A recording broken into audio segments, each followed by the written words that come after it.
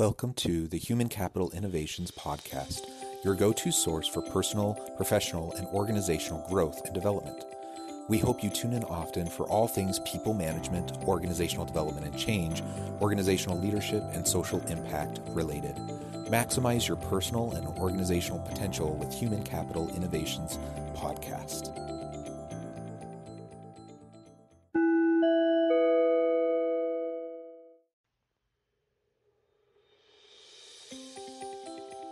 Welcome to the Human Capital Innovations Podcast. In this HCI podcast episode, I talk with Justin and Alexis Black about conversations on healthy relationships, mental health, and healing.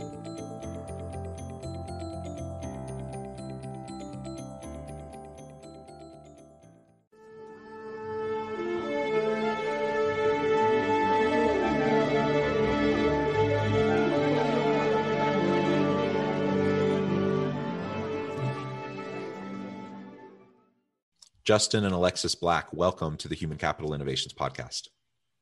Thank you so much for having us. Yeah, it's an honor for us to be able to talk to you today. Thank you. Thank you so much. It's a pleasure. I'm excited to have a nice conversation. And you both do some really cool work. You have a nice track record of a variety of things that you've done. I'll share your bio in just a moment to give listeners a little bit of a taste of it.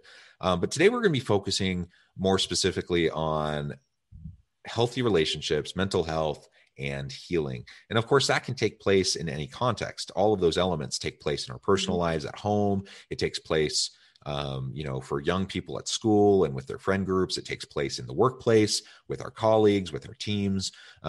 People are complex. People are messy. People have egos. People have insecurities. Like there's all sorts of stuff that goes into relationship building and navigating all of that complexity and messiness. And frankly, we often aren't very good at it. And so that's where resentments come up. That's where misunderstandings happen. That's where people, really get frustrated with each other. And, that's hard in the home. It's hard at school. In the workplace, it's hard. That also means you're probably lowering productivity. You're probably going to have good people leave. And ultimately, it's going to hurt the bottom line of the company. And so if I, as an organizational leader, want to try to help my company be successful, I want my team to be successful, a huge part of my focus has to be on relationship building, relationship mending and healing, and just helping people to work well together. So these are some of the types of things we'll be exploring together today. As we get started, I just wanted to share Justin and Alexis's brief bio with everybody. Justin and Alexis are authors, speakers, and business owners. Together, they've created the Scholarship Expert and the Rose Empowerment Group to support hundreds of young people. Now, with their new venture, Redefining Normal, they hope to continue the conversation on healthy relationships, mental health, and healing. Wonderful. And Justin and Alexis, anything else you would like to add by way of your background, your personal context before we launch on into the conversation? Yeah, we are both recent graduates. I would add that in there. And then also interesting fact that we are both former foster youth, and we aged out of foster care, and I was adopted as an adult.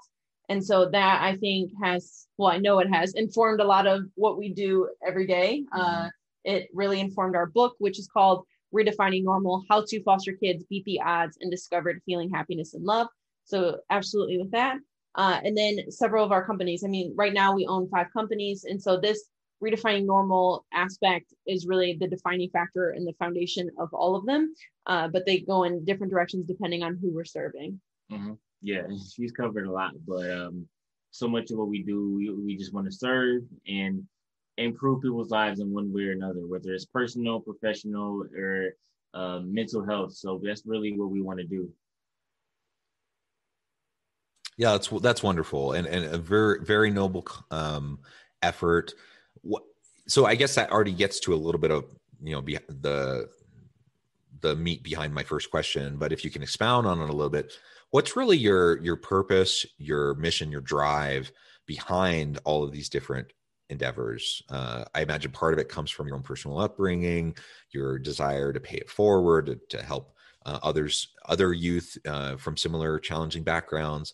But like you said, it's broad. It's much more broad than that. You focus on helping people from all walks of life and all different types of settings, including within organizations, to try to figure out how to deal and be more healthy in these relationships. So what's the main drive behind all of that, and what are you hoping to accomplish at the end of the day? Yeah, of course. It's a great question. So much of what we've learned throughout our lives with our personal experiences, see, growing up in foster care, and not even just foster care, but what so many people have to go through, we witnessed that our parents kind of build the foundation of who we are, their relationship with each other, and the relationship and culture that they built for themselves that's passed down to us eventually. So this culture that is built for us, we pass this culture along to that culture goes with us to the workplace. It goes with us to school, and every single setting we're covered. We a reflection of that culture that was built by our mother and our father and the people we were raised by, our family dynamic, which goes to the family, the community, and the society overall. So this culture that goes with you everywhere, it starts with your mother and father. Even if your mother was absent or your father was absent or both of them were absent, that is a part of your culture and something that will impact your character and identity. So with us being in foster care, growing up with our parents and having our normal, so to speak, seen as a certain way, which was unhealthy a lot of times. Our normal and our culture was unhealthy, and we had to go through the process of unlearning and relearning because we internalized that process and expressed it in our friendships, in our romantic relationships, personal relationships, professional relationships, in every single area of our lives. So we had to go through the process of unlearning and relearning, and we help others do that. We break that down in many different ways to what does the community look like? What is your definition of family? For us, it wasn't biological because we had to make that separation and that boundary. So we go through those levels and different things and just challenge people to do the same because we all have to go through that process of redefining, no matter if you've grown up in foster care or in a two-parent household. In some area of our lives, we have to go through that process of redefining. It may not be the entire culture or undoing all that trauma like we've done, but in one area or another, whether it's finance, communication, your romantic relationships, how you build friendships, being a first generation college student, or whatever it is, you have to go through that process of redefining. So that's what we challenge people to do. That's what we help people to do through many different workshops, products, and presentations. Mm-hmm. Excellent. And Alexis, anything you would like to add to that? I mean, I think you summed that up pretty well. Okay, very, very good. So let's zoom in and focus a little bit now on workplace relationships. Mm-hmm. Now, if we want, our team to hum, and we want, us to be a fine-tuned team. We want to work together effectively. We want to be innovative. We want to be creative. Yet people have their egos. People have their baggage, their own backgrounds. They have their own unique perspective on the world and their own attitudes and feelings and emotions. And we bring that all together. And let's say it's even a relatively small team at work. And these people are around each other, 8+ hours a day, 4 or 5+ days a week. Man, you better at least be able to figure out how to get along professionally if you want to have success. But a lot of times people really dislike who they work with. And in fact, there are many studies, I've done some of them myself, that talk about the importance of the role of relationship with your coworkers, relationship with your boss. And the number one reason why people leave a job is not because they get paid crappy or because, there's other, direct problems with the work that they do, even if it sucks. People tend to leave a job, or they tend to stay with a job first and foremost because of the relationship they have with their boss and their coworkers. So if we want to attract and retain good people, if we want them to work well together and be productive and innovative, we just have to have people who develop good relationships. Yet, we come with all this messiness and all this baggage that we all have. So what would you say, what are some of the things that you've seen, even if it's from some of these other populations you work with? How would that, what are some of the key principles and how would they apply in a workplace setting as we're trying to figure out how to unlearn the unhealthy stuff that maybe we're doing or maybe that we've experienced, and now relearn how I can actually have an engaging, meaningful, healthy set of interactions and relationship with people at work? I mean, in the way that we see leadership and the way that we wrote our book, the way that we operate our companies is all around transparency and vulnerability. And so that's really the fundamentals of who we are and what we try to portray. And so that's how we build our team. And so it's always important to make sure that you're building a team that's cohesive and fits into the culture that you're trying to build. We've actually, we've only been in business, it hasn't even been a year yet. And we've had upwards to 17 people on our team when you account for like interns and all of that. And we've had to let several people go because they maybe don't fit into the culture, or maybe I would say more or less is not creating the culture that we want on our team. And so we also have to make sure that we are taking into account that who we are as beings, it doesn't leave at the door when we step into what we're working on and the projects that we're working on. We are dynamic. We have all these different pieces of us. And so we have to make sure that as team leaders that we are acknowledging that, but then also we openly talk about our failures, the things that we mess up on, what we're learning from. We make sure that we are building a team that's learning from each other, not just what we're learning in the workplace, but also life lessons. And I would also say that also being really open and honest about things that are going on outside of the workplace. So like, say if we have a coworker that is really struggling with something, they don't necessarily have to tell us what it is, but just that open communication with us so that we can be compassionate and be there for them in the way that they need it. And if they need time or whatever it is, that we can work around that. But communication is the biggest piece of any team that you're trying to build, and make sure that you're there for them, not just in the work sense, but how are you there for them outside of that? And it's really sometimes just showing up in the way that they need you to.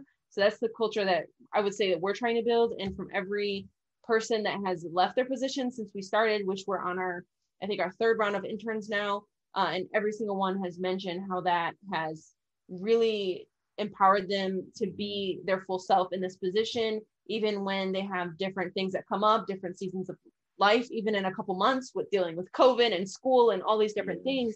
And how can we support them? So that I know for us has been incredibly impactful. Yeah, I love your focus on the whole self and the authenticity of the lived experience of your people. They can't check everything at the door. And that it kind of blows my mind, but I hear that so often that leaders will say things like, you got your home stuff. Yeah. Check it at the door, leave it, your home stuff at home. When you're at work, focus, and just they say, be professional, quote unquote, be professional. Yeah. Well, I'm all for professionalism, but that doesn't, we can't just check our emotions and everything that we're dealing with. Like, there's no way to separate that. Like, it is going to bleed over.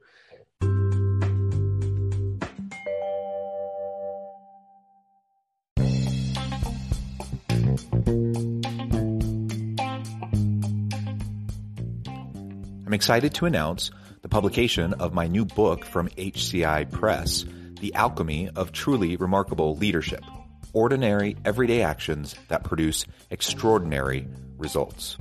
Consider how the nature of work has shifted over the past 50 years. With increased globalization, rapid technological advancement, and the shift in economic composition, the average job of today looks very different than the average job of 50 years ago. What will the jobs and organizations of tomorrow look like? Moreover, what does this all mean for organizational leaders? What are the core competencies and capabilities of organizations and their leadership that are prepared for continued disruption and geopolitical and socioeconomic shifts?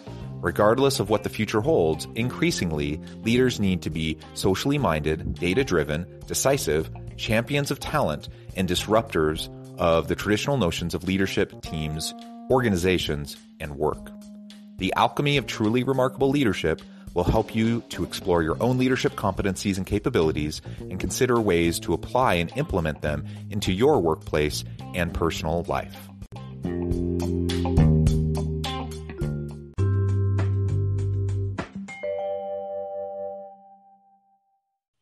Like you said, we don't need to ask all the details. That's none of our business. Mm-hmm. If they choose to share, then we can provide a listening ear and support and such. But even if we can just know that, yeah, they're dealing with something, it's tough. We can see it, we can notice it. Let's be supportive. Let's be helpful. Let's help them know that we're there for them, that we want them to find success at work as well as in their personal life.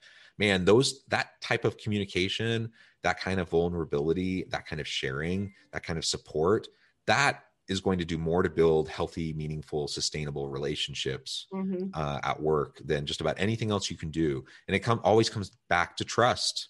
If someone, comes to work because they just, maybe there's a pile of things at home, like this thing happened, that thing happened, they're having a fight with their partner, the car they broke down, there's just all these things, these stresses, these anxieties that have built up. They come to work frazzled.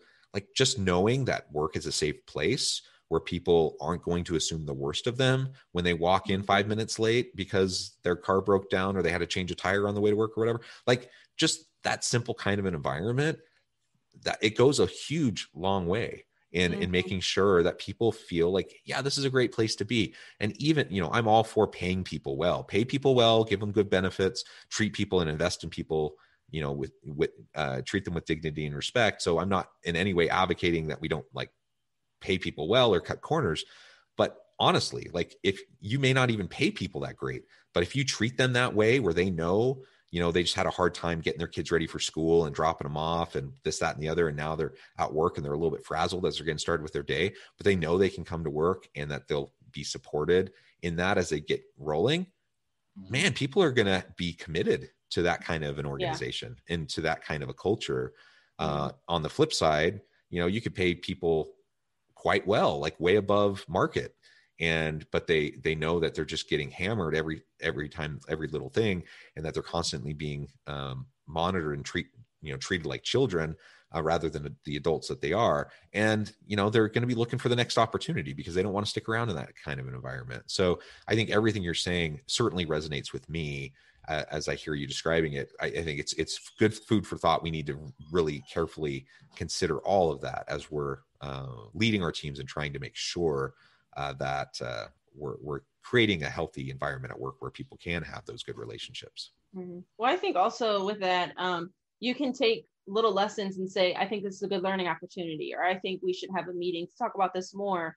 And I've had several of those with people where, say, we had one intern who he was very overwhelmed, but he didn't communicate with us, even though we were asking, how are things going? Can you talk to us? Let us know. And then he abruptly just quit and said, I have too much going on, whatever. And then I said, well, can we get on a call? So I think this would be a great learning opportunity, because you don't want to do this outside of, this is an internship. So this is more of a safe place with less risk, but you don't want to do that in your next job or, your dream job or whatever it is, or even especially if you own a company, you can't have a client and say, too much, I back off, I'm done.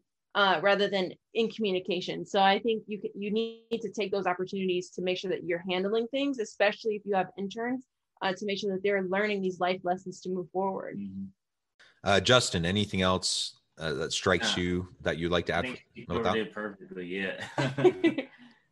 Yeah. Well, great. So let's talk a little bit more then as we get closer to wrapping up about the healing component. So let's say, we have colleagues at work. They haven't been great with each other. They haven't communicated well. They haven't shown trust in each other. They've even backstabbed, even had unhealthy behaviors, and there's resentment and hard feelings. So then what? I'm a leader. I'm in that situation. I know that I have people on my team. There's conflict. There's just this dynamic that's not healthy. What do I do about that at that point? I mean, there's so many things I should be trying to do proactively before that ever happens. But let's say that now happens, or maybe I've just been hired into that situation. What do I do to try to disassemble that, and to dismantle and rebuild something where those people can work well together? That's a hard one. And there is no guarantee if, some team members have a bad relationship. Sometimes in that sense, you may need to try to encourage them to take the more professional route. But what you can do is you can try to take them one-on-one and say, hey, what can I do to help you in this situation? One thing we always try to do in leadership is always listen, approach the situation with certain communication. sitting on the same level, talking to them a certain way, just trying to listen to see what they're saying and what can you do to ease their pain.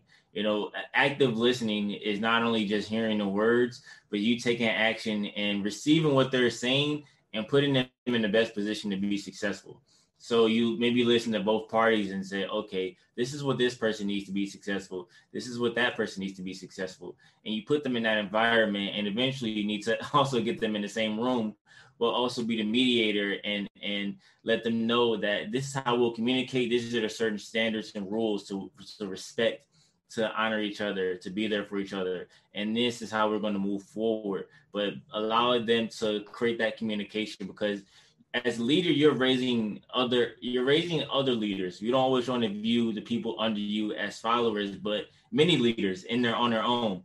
And as they grow into that leadership role, I mean, really as a leader, you want to be able to empower them to say, hey, I can leave for a few days, or not think about my position for a few days, and they can take care of things on their own.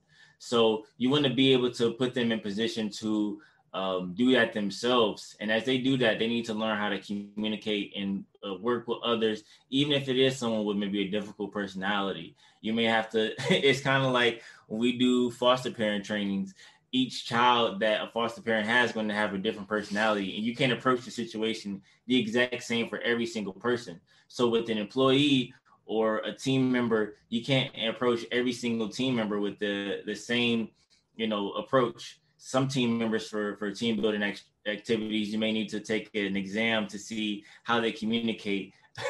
Some people may do like a love languages test to, figure something out, but I'm sure there's like quizzes and activities out there to understand how certain team members operate, what they need. You can create that quiz to see, how they communicate. But I think that would be a good way to understand them beforehand, before, they even get into a situation. So getting as much information about the person as possible so they can be in position to succeed. And if they do run into some type of conflict, let them know and understand that this is how we're going to handle things. And we need to be accommodating and help them meet in the middle ultimately. But I think that's probably the most important, that help them meet in the middle and help them have an open dialogue and communication, so they both can be the bigger person and both take the leadership role in that situation.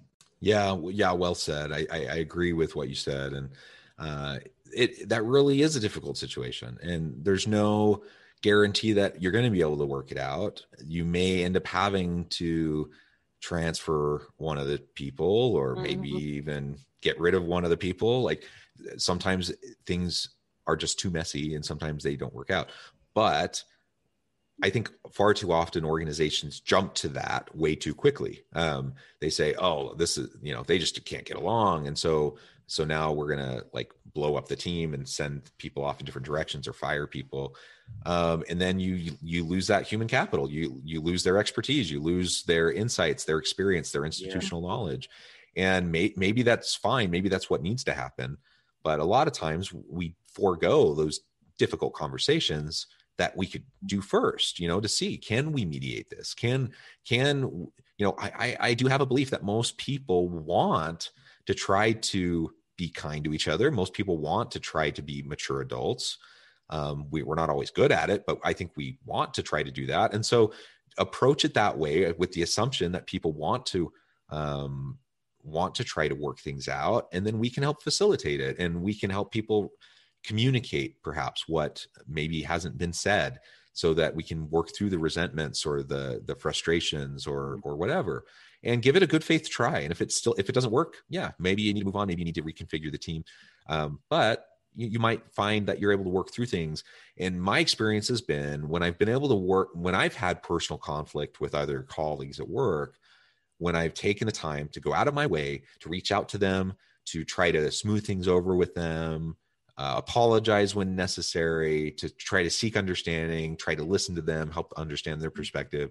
When I go through that process with them, usually we go from a situation that we're both frustrated, mad at each other, to the point where we're like, we're buddies. We're going to work. We have a relationship now because we understand each other, where we're coming from. Now we can work better together.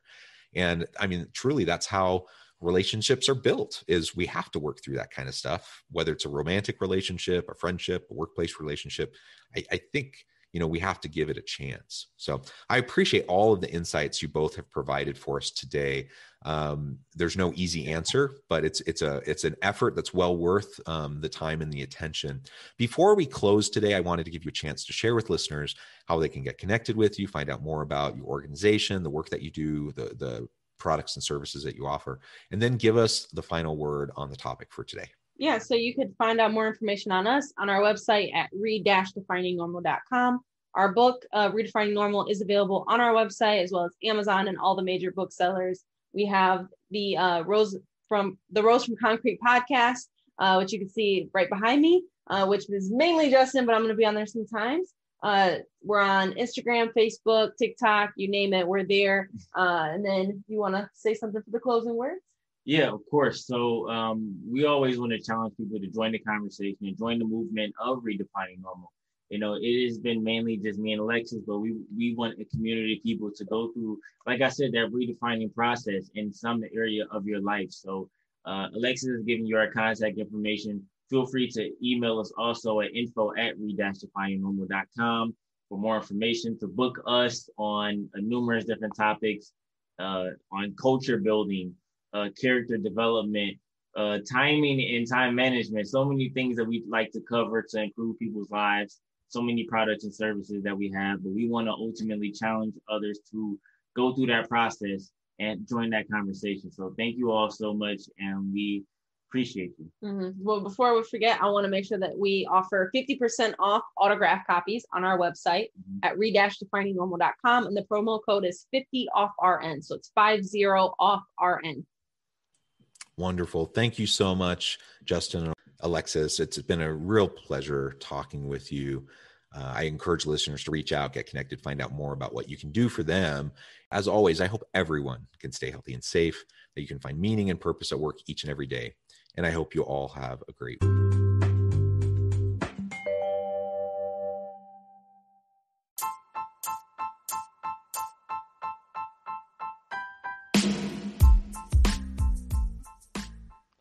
We are excited about the launch of HCI's new magazine, Human Capital Leadership.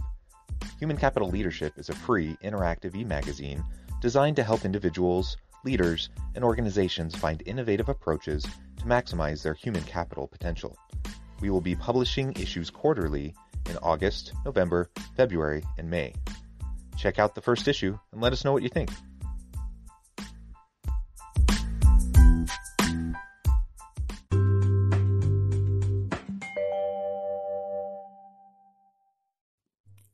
Thanks again for joining us for this episode of the Human Capital Innovations Podcast. I hope you stay healthy and safe and that you have a great week.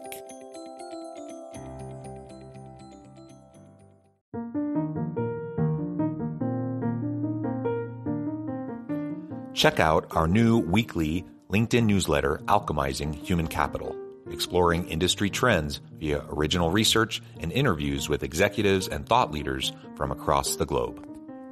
We look forward to having you join us.